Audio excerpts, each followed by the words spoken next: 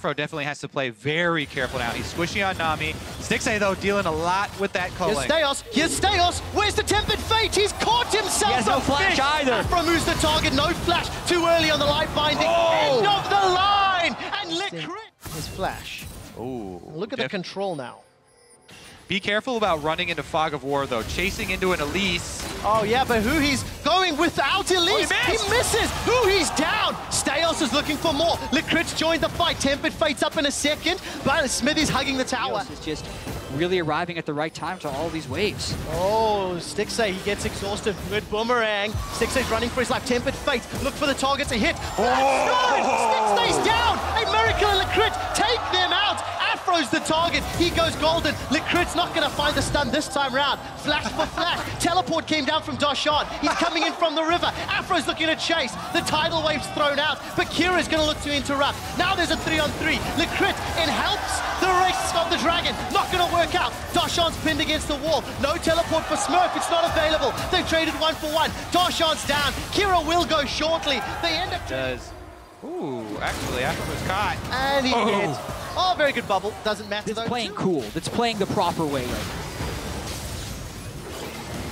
All right, there's the exchange where Smithy bit off way too much. And here you can see the slow lands. So Stayhost fires the ultimate, still explodes because it hit the max range there. The record with the Rocks Tigers at the top of the group. Yep, they catch Huhi. It's out, pin onto Afro move. Afro's down. Huhi gets knocked up into the air. He's exhausted. Albus Nox have comboed everything perfectly. Licrit gets another. They take another tower. And now Xmithy's the target. Chaos Storm's gonna run him down. Xmithy, he's pinned. Albus Nox, 9 kills to 2. And they're also 10,000 gold behind. So really Albus Nox is just running in circles right now. Bard ultimate lands, they go in. Tempered Fate catches Afro move. They're going to take him down. Turn the attention over to the tower. Chaos Storm is ripping through Counter Logic Gaming. And Albus Nox, they've turned their attention onto the inhibitor turret. Damage to him because they don't have a true mage right now with that supportive build, and there's stacked AD everywhere else. Steos eats a cocoon. Culling comes up, but Stixay's running low. 3 minutes. It's Albus Nox Luna with a miracle, and he's looking for more. Smurf gets a kill. CLG are rooted. They're running for their lives.